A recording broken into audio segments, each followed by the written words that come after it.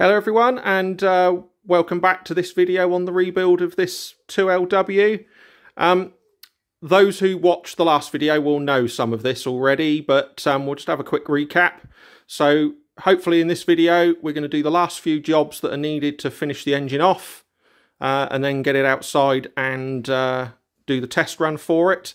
So going around the engine, on the far end we need to put some split pins in to secure the flywheel. That's not done yet. This side, injector pipe to make up, because I'm just being a bit pedantic, but the original one has got a different nut to the one that's here, so we're going to make one that matches. We've got a couple of split pins to put in, like on the clevis pin here. Coming round to the end, we need to put the return line on for the injectors. Fit the temperature gauge that the customer wanted. It didn't originally have one, but there's a new one to fit into here. And then we get on to probably the last major job, which is connecting the water pump to the block. Now this is the original casting, so we'd normally just bolt that back on, but I don't know if you'll be able to see it on the camera. This casting, which is the original, is in a pretty poor state and is cracked. So first task in this video, as we're having a bit of trouble trying to get hold of one of these at the moment, is we can't be bothered to try and find one, so we're going to cast one. So first job, we're going to get on, do that casting, machine it up, and then get the last few jobs done on the engine for test run. So here we go. Here's the tools and bits and pieces we're going to need to make up the new housing. So we've got the patterns for the outside shape of the casting. This item here is for the core box. Now this will create the passage down through the middle when it's cast, and then these are the boxes that the outer pattern will be put in, and then over there is the furnace, which we'll be using to melt the aluminium in a minute. So the first thing we're going to do is make the cores. Now these are made with sodium silicate sand mix, so these set hard and are able to be moved around a little bit. So we're going to get on, do that, then make the outer shape, and then get on with the casting.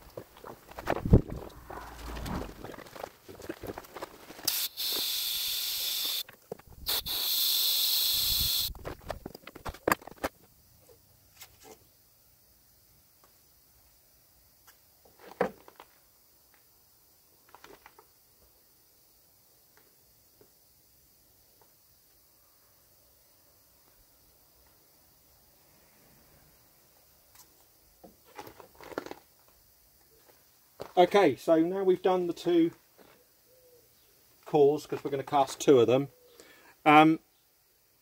We've got a bit of silicate sand left over, so we're going to go and make up a core for some thermostat housing. So we'll do one of those as well.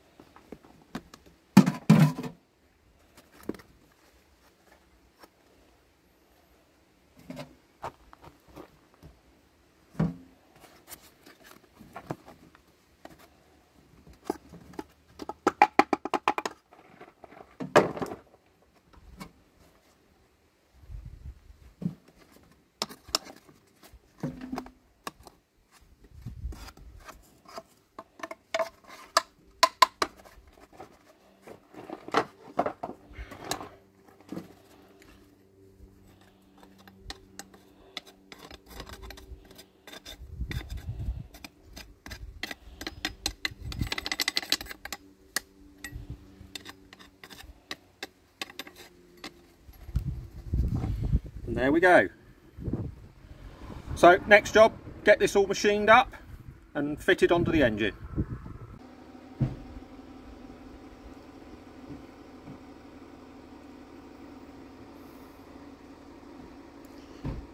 Okay, so now we finished casting, and after a quick spin on the lathe and the mill, we now have a fully machined water inlet. There's the old one, quite badly corroded as you can see compared to the original one, and it is cracked just here. I don't know if you can see that on the camera. There's a crack through there, and it's obviously not a lot of material left. So anyway, there's the new one, so we'll fit that on. And then once we've done this, the only job left to do is to make up an injector pipe. And then we are ready for filling the engine with fluids, ready for a test run.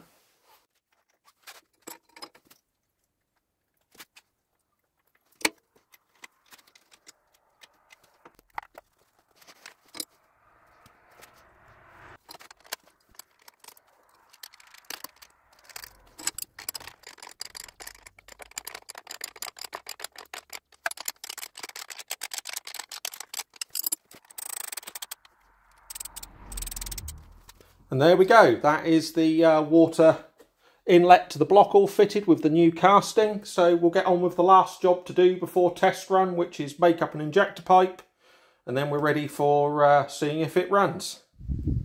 And here you go, we've made the missing injector pipe up, so that was the last bit missing from the engine. So we have connected up the fuel, primed through the fuel system by opening this vent here, pumping the ammo lift pump here until you get clean fuel from this point, then close this, open these, carry on with the lift pump until you get clean fuel from here, and then what we tend to do is crack the injector pipes off at the injectors, and then you can use the priming levers here to pump fuel up to the injectors. If you've seen our 6LXB rebuild series videos, you'll see us doing it on that. So anyway, we've done that, we filled it with oil, we've cranked it over to get oil pressure, which we have, so there's oil all around it. And when we're filling with oil for the first time, we tend to do a couple of litres in through the top of the engine to make sure that everything's lubricated up here. That runs down past the camshaft on the way back to the sump, so that lubricates everything there. And then we put the rest of the oil in through the oil filler. So what we need to do now is see if the engine starts, check that we've got good oil flow from all the oil ports on the rocker arms here, and everything looks good in the top end. Then we can bolt the rocker cover on, and then it will be time for the engine's test run. Once it starts getting warmed up, we can set idle speed, oil pressure, bits and pieces like that, and that should be it all done. So let's give it a go, see if it starts. Okay, so we're going to go for a start. So shouldn't need it today, but we're going to open the cold start, and you can see the rack went that way. So that's now fully that way. Next job is we'll just put the camera in the stand round the other side, so you can see the exhaust, and we'll give it a go.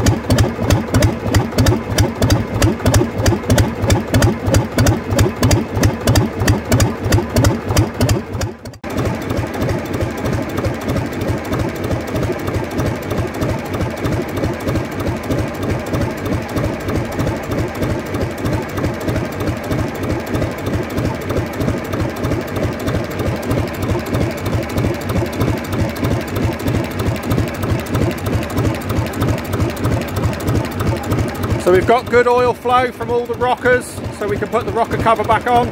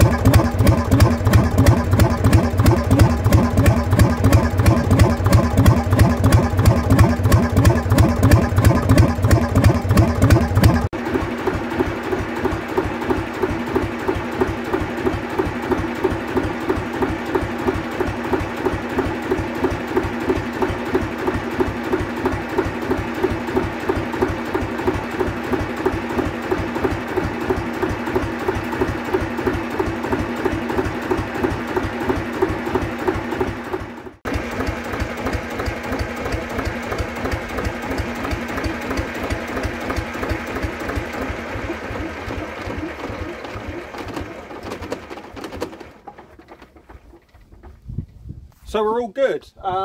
No leaks, no problems with anything there. So that's been running for about 4 hours now. So we're all done with the engine now. There'll be a few more videos in this series for the rebuild of the gearbox. But we'll be back next time with some more on the Dorman 2RB. Thank you for watching. See you again next time. If you've enjoyed watching this video, please consider liking and subscribing. Thank you for watching, and see you next time.